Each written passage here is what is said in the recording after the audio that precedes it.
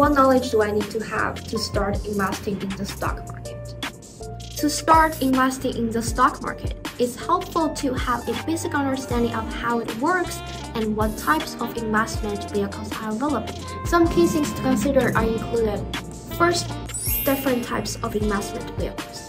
There are many ways to invest in stock market, including buying individual fund, mutual fund, exchange traded fund, and index fund.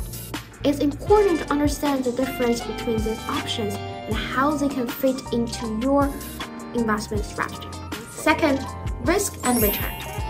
Investing in the stock market involves some level of risk, as the value of your investment may fluctuate. It's important to understand that the potential for higher returns also comes with the possibility of greater loss. Third, diversification.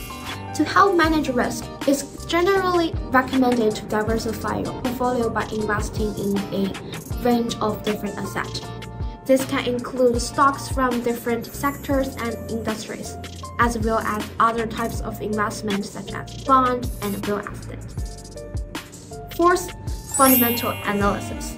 This involves evaluating a company's financial health and performance, including its revenue, earnings, and debt. Understanding a company's fundamental can help you to make informed decisions about whether to buy or sell its stock.